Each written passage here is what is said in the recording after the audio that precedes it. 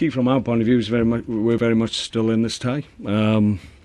First half, people seem to want to criticise what we produced in the first half, and my answer to that is sometimes you have to give credit to the opposition.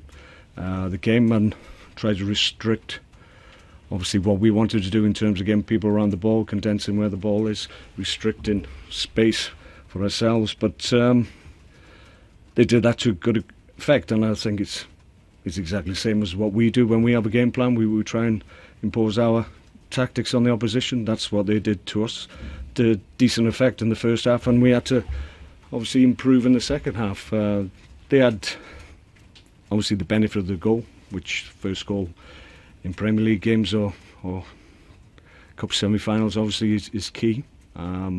So as a consequence of getting that goal, then second half they could maybe drop deeper and protect the likes of Lucas Leiva, obviously playing out of position, so we recognised that, made a change ourselves and went a lot more direct in the second half. But when you do that, you need something just to fall for you. Unfortunately on the night we didn't get that.